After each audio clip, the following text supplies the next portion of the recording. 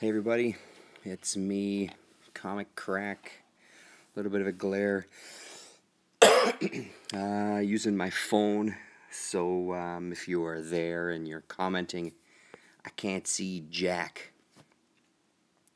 So this evening after work, my daughter and I went out on a trip, and I went to my favorite place in town when I'm looking to trade some movies. Got a lot of movies. And as I've talked about many times, I go through my collection of stuff every once in a while and get rid of stuff either by selling, but mostly trading things. Um, and there's a store in town here at Grant Park Shopping Mall that is a fantastic resource of movies.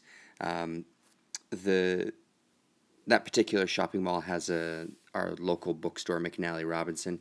They sell movies there. They sell all sorts of like cult movies, especially. So I think because this DVD CD place is located in that mall, they end up getting a lot of stock from people who visit the bookstore. So they usually have an amazing collection of movies on sale at this particular location, and I've traded with these guys so many times now. They give me a pretty good deal when I bring stuff in. So I brought in a stack of movies and got $55 worth of trade.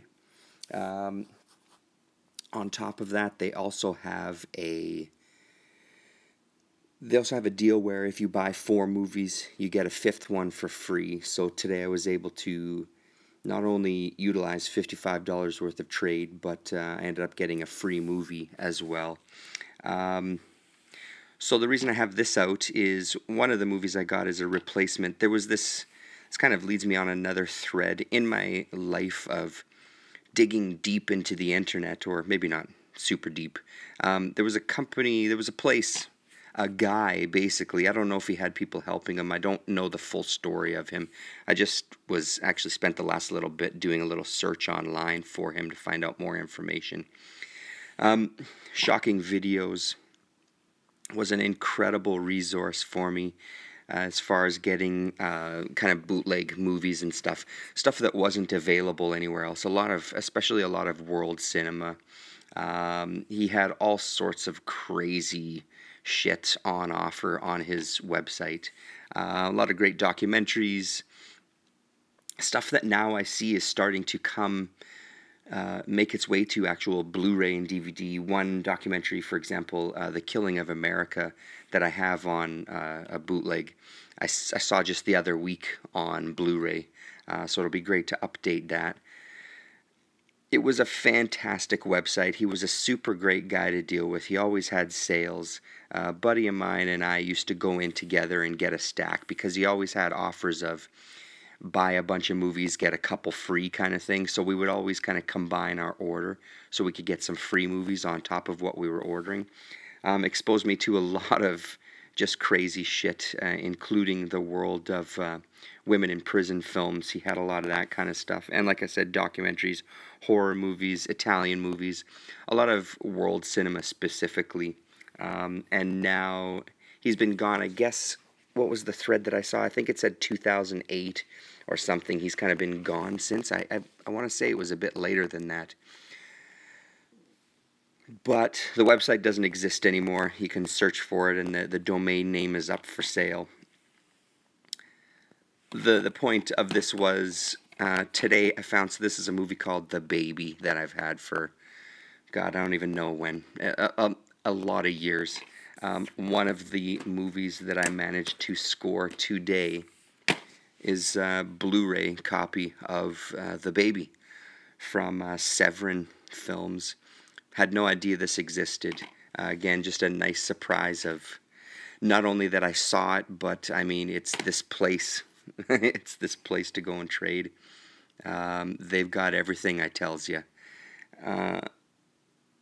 So a few special features on this one: Tales from the Crib, an audio interview with the director, another audio interview with one of the stars, David Mooney. It's been a lifetime since I've seen this one, so I couldn't really tell you much about it, to be honest. 1973, 84 minutes. just like everything, truly one of the most bizarre films to come out of Hollywood in the 1970s. Famous tagline for a lot of these kind of movies. You've never seen anything like it in your life, that sort of thing. So that's really, really great to have on Blu-ray nonetheless.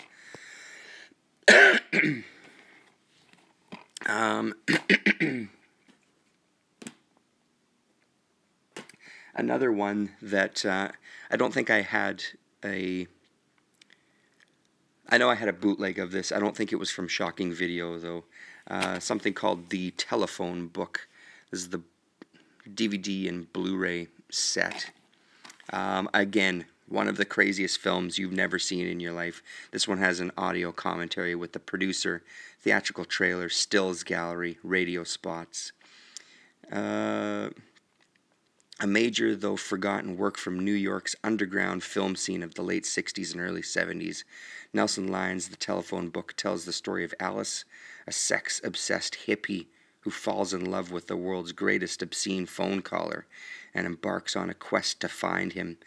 Her journey introduces her to an avant-garde stag filmmaker, a manipulative psychiatrist, a lesbian housewife, and more. I remember this one, really enjoying this one quite a bit. 1971, so very excited to have that again. Not much in the way of bonuses or anything, but it's just, it never ceases to amaze me, the stuff that finds its way to Blu-ray and DVD. I mean, you know, the market is there for sure. One that I haven't seen in a lifetime, The Howling, collector's edition. I think this is this a double? No, just the one. I loved this film. Along with American Werewolf in London, this one had one of the best werewolf transformations I've seen. A load of extras on this. Audio commentary with director and actors, Unleashing the Beast, The Making of the Howling, deleted scenes and outtakes, Making of a Monster, a look at the film's locations, photo gallery, theatrical trailers. Really fantastic. Really looking forward to checking this one out, especially with Halloween coming. Convince my wife to watch this with me. We'll see how that goes over. Continuing my Dario Argento kick, I seem to have found a couple of his movies lately. Again, perfect for Halloween coming up. A whole bunch of extras. Synapse is a great company. If anybody, I don't know, out there, how many people are into some of these kind of niche companies or not, but Synapse has a really good reputation. They've put out a lot of amazing stuff. I know that Blue Underground has put out some Argento stuff. I think Arrow Video recently put out some Argento stuff. Maybe it was Bird with the Crystal Plumage. I can't remember, which was his first film. I'm not a huge... I don't know tons about Argento. I've seen a couple of his films. Obviously, Suspiria. I just remember when I saw it, the look of it and the use of colors and stuff. Some of these Italian guys, like a Mario Bava to some degree, with the use of colors on lights and things like that to really accentuate each scene. So looking forward to seeing that sucker. And finally, the kind of killer find for me. I really like Arrow Video. Arrow Video has put out a lot of fantastic stuff. I don't have very much of it. My Female Convict Scorpion box set that I've talked about before, that was an Arrow Video thing. This is Death Walks Twice, 2 films by Luciano Ercoli.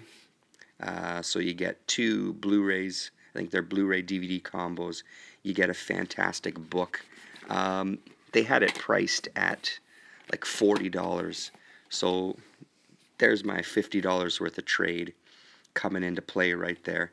An amazing book. It looks brand new. The thing is in fantastic condition. I'm guessing that this would be like at least a $50 or $60 box set, brand new. I haven't seen either of these films. I've heard of them, In the world of the Italian giallo, which are their thrillers or murder mysteries and stuff, that whole genre fascinates me quite a bit. I haven't seen much within that particular genre. I've got a handful of stuff. I think this one is considered. So his first film was this, Death Walks on High Heels, I believe. Is that what it said? Yeah, and I think this one, I think he did 3 giallos, and I think this one was considered kind of his best one, this Death Walks at Midnight. Again, the thing with some of these companies, the bonus features, I just actually finished watching. I love the Italian movies for many things, one of them being their soundtracks. And I always think it's a disservice to not include more special features with the composers. Guys like obviously Ennio Morricone. It's not like there hasn't been any at all, but I'm always surprised. Like they always end up talking to producers and people like that. Who gives a shit about the producer to some degree? I want to hear from the people involved in it, and especially the music. So this one has an interview with Stelvio Cipriani, who did the soundtrack for this, and according to the little documentary, did the soundtrack and score for over 300 movies throughout his career. Kind of doing the Jess Franco trick of working on a number of different movies at the same time. Really, really great to see special features with the composers. Sitting at his piano, playing some of the pieces from movies, and just kind of talking a little bit about his career. Really, really incredible. So, yeah, very excited about these ones. These will probably be first on the list as far as what I end up checking out. Yeah, so Arrow Video. If you're not familiar with Arrow Video, highly recommended to give them a try, especially if you're looking for something a little more off the beaten path. Fantastic company to go for. Really, really nice box set too. Like I said, it's in almost brand new condition. So a hell of a score. Really great to clean off the shelves a little bit and get in some movies that I'm damn excited to check out. That's it. Thanks very much. We'll talk to you.